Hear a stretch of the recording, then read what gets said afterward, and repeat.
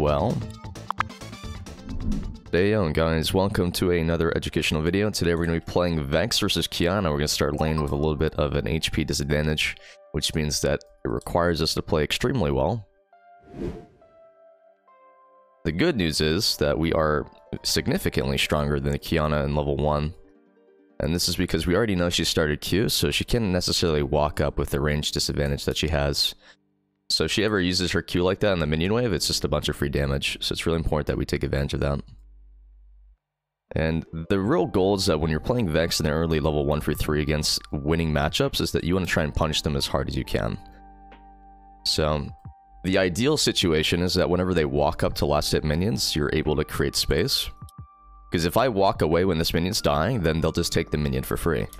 But if I walk forward, then I create pressure. It makes it harder for them to approach the wave. Now, this is a dangerous thing to do in a Kindred game, because Kindreds will commonly level 2 gank. But we still have a little bit of time. If she level 2 ganks, honestly, she deserves the kill. But every time she walks up to last hit here, this is a free opportunity to just poke her out. And the really cool thing about this is if we don't need priority, which we kind of do because we see that Diana's playing super aggressively like this. And that's going to be first blood, which is pretty poggers. So she's got 11 CS, which means she's skipped her small raptors here, but she has done all of her bot side camps. Oh, she's fucking doomed.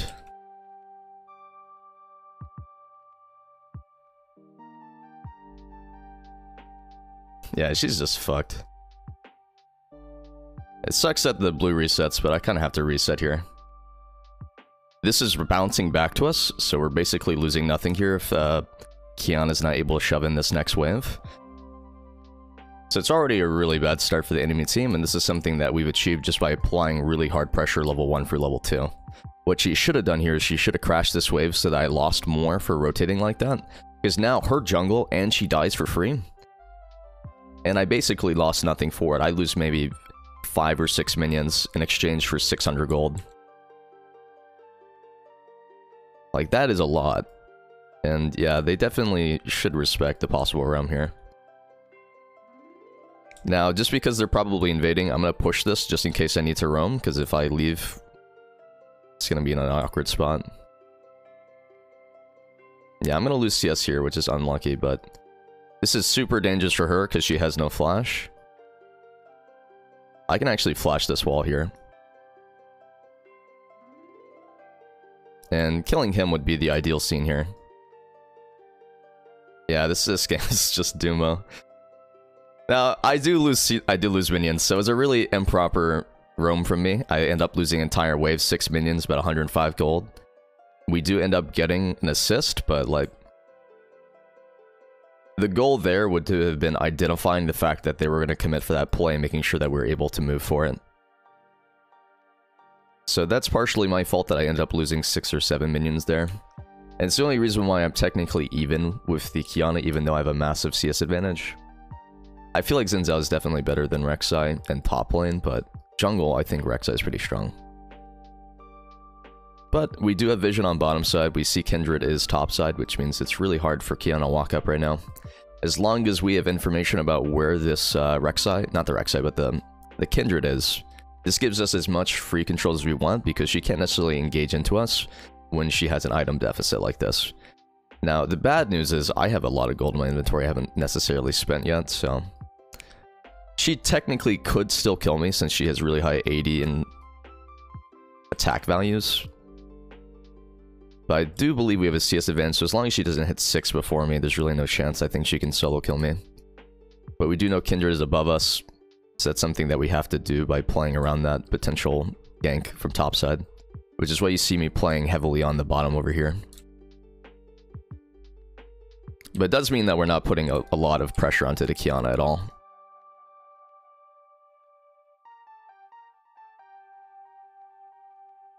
But she has to walk up here if she wants lots of these range minions. But this should be a free roam here, honestly. I know she has no flash, I'm just going to go and lead in with ult. The moment she used her jump, there's no way for her to dodge that, so we just immediately lead with ult. This is a suicide play, by the way. No, I can't believe she outplayed me with such a common combo. This game is pretty much like we won the game off of our mid roams early, so I don't feel too bad about accidentally dying there. She's actually a level up now, even though she's literally the reason why her team lost. She single-handedly lost her jungle of the game and then still managed to get a kill, so it's almost like she's playing well. But Ayo, it's a pretty interesting 4-man roam mid lane for something that seems awfully conditional. It's okay, I'm getting plates, a lot of money.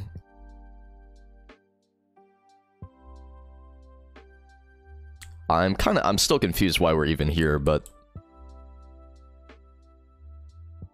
I do have access to Ignite, so I'm not really afraid of the Qiyana right now. I've got C-Pot ticking on her, so it's hard for me to go up for an auto during that time frame.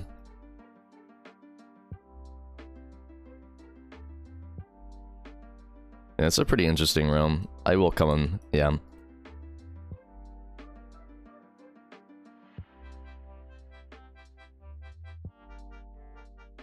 I'm just gonna get as close as I can before casting my ultimate.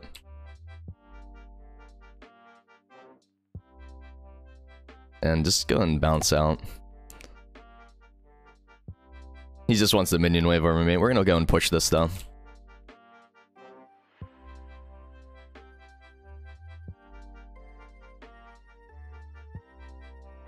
And this is gonna crash, which means that enemy Karthus will end up losing some CS here, and then eventually this will bounce back. There's a world here where I take plate, but I am kind of lazy at this given moment. And taking plate does put me out of position, especially because I just want to reset into mid lane here. So this is a really interesting first item, is a Hex Drinker and also a Null Mantle. So it looks like we're going Void Staff second this game, to be honest. Yeah, I'm not going bottom. It's a much more... It's very significant for me to be mid, because I'm a roaming champion. I cannot roam from bottom as well.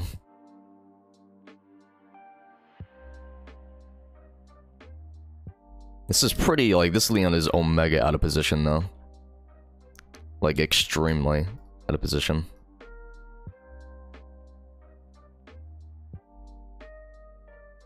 It should just be a Jhin ult, honestly.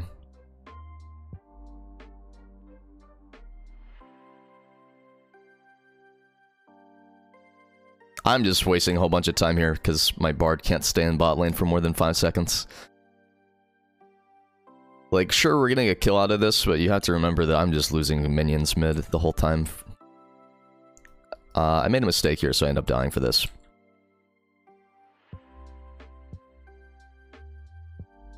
I accidentally queued backwards, so I ended up not fearing her at all, and then she just right-clicks me to death.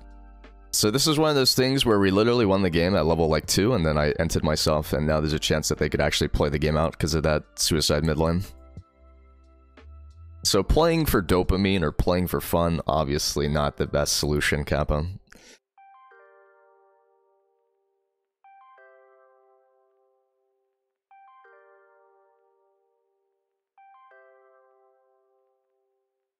It's okay, I would like to kill this person.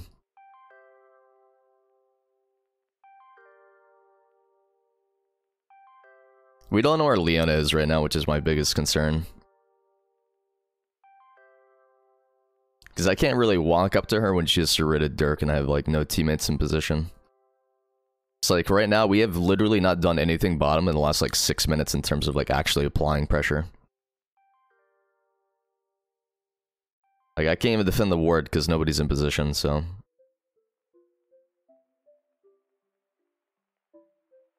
Whoops.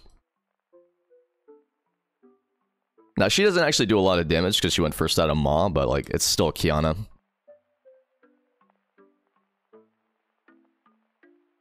And Qiyana be Qiyana.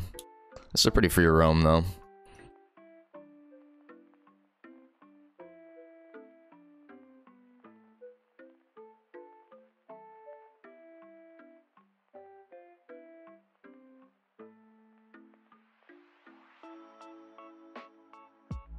Nice. And we might even be able to reconnect here with our teammates. And I think she probably did have ult, but we managed to channel the fear during the time that she could have casted it. which is nice. And the reason why I went on Liana there is because she was split from the rest of her teammates. Like, she does have a shit ton of MR, but I thought I could kill her before the rest of her team was able to reconnect. I don't know, she doesn't have ult, but we want to make sure this wave at least crashes. So we've accomplished that. I've got 2,000 gold, there's no reason for me to stay here. Just go and drop the rift. But yeah, we're definitely going Void Staff this game. It's a bit of a tragedy that we're even forced to do this, but I'm gonna go Blasting Wand here over the Amp Tome for Blighting Jewel, just because I have a lot of gold and I can still kill other people. But Blighting Jewel would be more efficient for my particular matchup. So there's a world where I just grab Amp Tome and hold on to like 400 gold. Pretty nice though, because now we're gonna get Ocean Drake off this as well. And there's even a world where I rotate here. I think I'm gonna be able to make it in time. But Rise ult's pretty great tunnel though. Not gonna lie. Yeah, I traded one for one. That's great, actually. She's got Prowler's Claw now, so I technically lose regardless of what I do. No, that's not true. I still win. It's just that she's level 11 and I'm level 10 because I keep fucking roaming. So, she wins based off of that. Yeah, hopefully they win the 2v1 with there being no Leona there. But mid's missing, so make sure you guys run. Or just use our W here for the shield.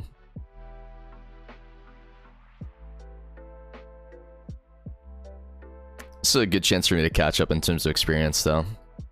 And my goal is kind of just to find Qiyana. Not Qiyana, but like the Kindred in the jungle and try and kill her.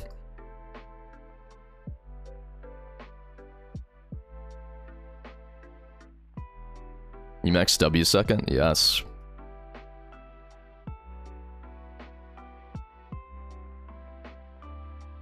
Have you been maxing E this whole time?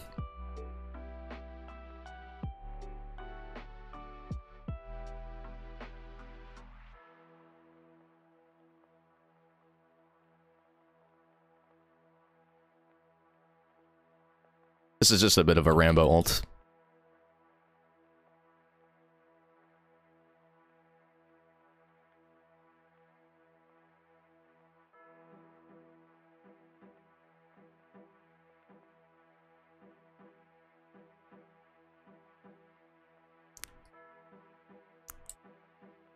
I'm just gonna take tower here. Diana died top side, so that means Qiyana's up here and Ryze is up here. There's literally nobody who can match me right now. So it's really important that I take some objective and get some gold back on the map. We'll go and take one more wave here since there's nobody here who can just run me down. We are going to play a little bit carefully and back in the second bush instead of the first, just in case they are degenerates. It does happen like that. But the good news is we now have Void Staff as our second item, which means we will be able to insta-gib the Qiyana, but also do a lot more damage to the rest of the team. But we should just be playing around dragons at this point and playing around me. If we're even team fighting without Vex in the area, I think it's a mistake. Because, like, I am the most valuable member of this team without a doubt. And they know this, they just choose to ignore it.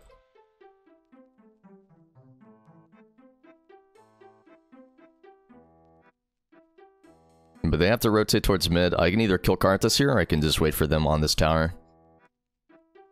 It really doesn't matter if I kill Karthus, because this guy is literally playing Karthus, so he's just going to press R regardless of how underwhelming he's playing.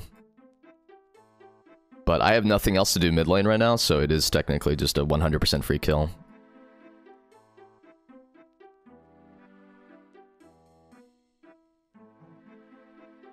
And you'll see I just went melee range of W, because there's a world where he dodges my EQ and then becomes a harder combat. But by closing the distance with personal space, it's like impossible for me to mess up there. This is a dangerous route to walk through, because Qiyana could wallbang me. Well, I actually missed. But I really dislike sharing XP mid. Like, really badly.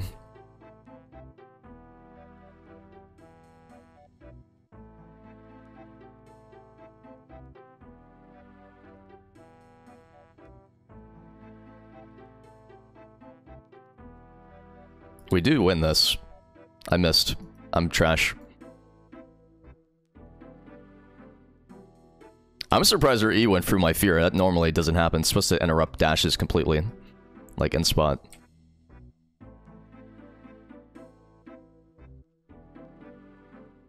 That was a really nice side hop backwards, actually. I'm not even a cap. W? No. I was literally like half a second off from being able to save my own life. We're gonna go Rabadons because we're massively ahead. I think realistically going Zhonya's here is also completely acceptable. But I haven't really been making too many mistakes. Zhonya's does enable me to play more aggressively, and therefore not worry so much about the mistakes, but I think damage output's pretty important when the rest of your team is inconsistent. There's no reason to go Mejai's when we're like all playing ahead of the enemy team. I know that sounds counterintuitive, but if I spend 1250 on Mejai's and we lose a couple team fights, then I haven't really made much progress in my item route. But we're all decently farmed with all decent itemization. It just makes more sense for me to progress my item route here and play for a longer game. Because, like, we did have a really big dragon advantage, and we could just win the game for dragon, but looks like it's just common permanent fights mid lane, and we're just never grouped for it, so.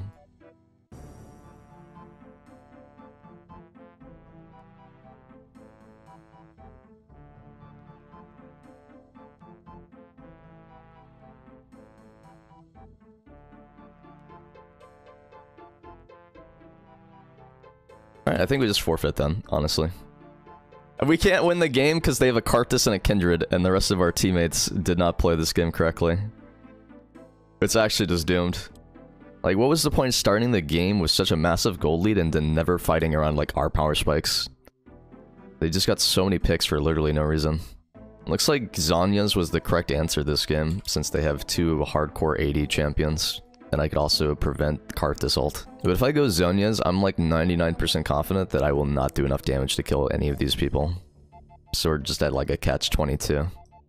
Do I want survivability and trust my teammates, or do I want damage to make sure that we can actually win a team fight off the engage?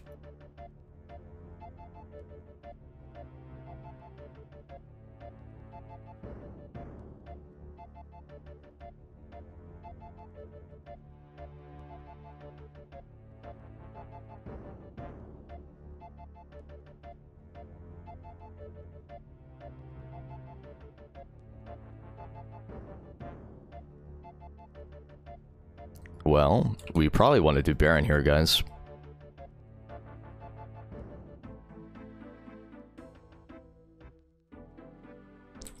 I don't even think we do enough damage to do Baron. Is it even possible? We do have to kill Ryze if he walks up is the issue. I don't know if my team's capable of killing the Ryze in this scenario. We have the death timers. I guess we do a lot of damage to Diana on her passive Moonsilver.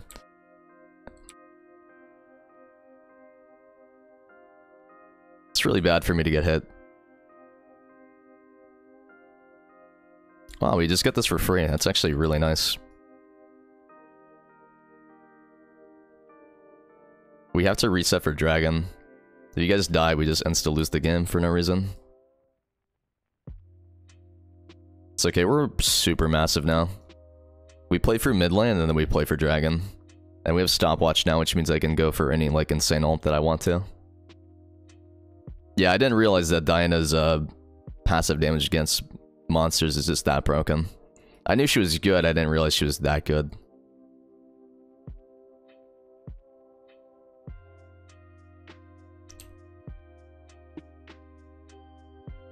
A little bit of an awkward engage onto the wrong person, but we just get Dragon off of it anyways. If I had hit the Kindred, we probably would have just aced their entire team.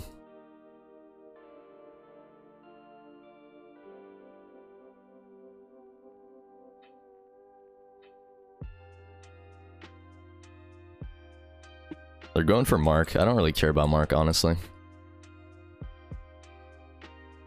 We should be able to pressure at least double tier 2 towers and then maybe an inhibitor off this. This is actually a really good timer. So we see that there's two people topside right now. We see Ryze and the Kindred are top. So the fact that the enemy team even tried to fight that with number disadvantage was like super incorrect from them. Because now we get 2 inhibitors since I'm also pushing bottom. And they can't fight the inhibitors because they're currently missing 2 players.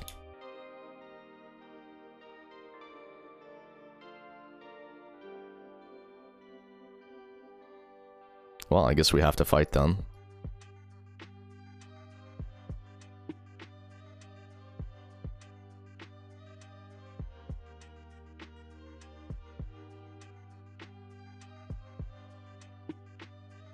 I suck. Wait, can you get it? 4th shot? No. Okay. What? Okay, with like straight up, there was no reason to fight after the inhibitor was already taken. The correct answer was to go take the next inhibitor tower. But the good news is we have enough gold to finish Zhonya's instantly, so... burning the stopwatch there would have been the biggest concern, because we want to make sure we have Zhonya's for engage.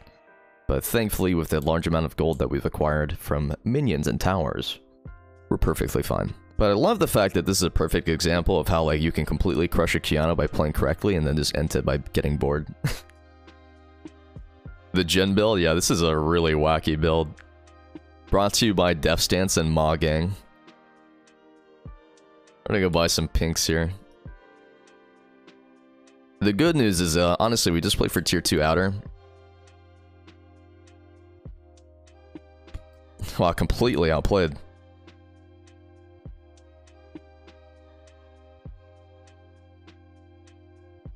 This fight really doesn't matter, but it does give us kills, which means we can just end through it.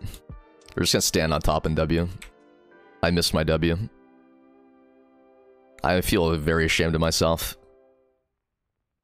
But we need a bot lane push, and we also need top lane pushed if we want to actually get anything off this team fight that we just did. This is such a shitty feeling. We have 4 death timers, and not a single one of our waves is pushed, so we're getting nothing done for, like, the 30-second death timers that are here. Worst feeling in the world. So had we all played correctly, like, the fight here doesn't really matter, because we don't get anything off of it besides gold. Like, we can just end the game by team fighting around objectives at this point.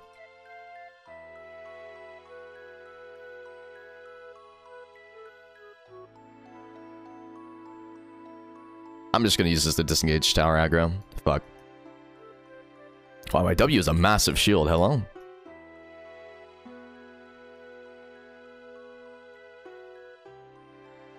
Help. It's fine. We win the game off of the engage. That's all that really matters. Killing both of them here makes it basically unlosable.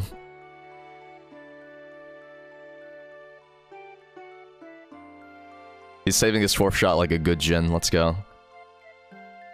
The extra Q is unnecessary, but GG, well played.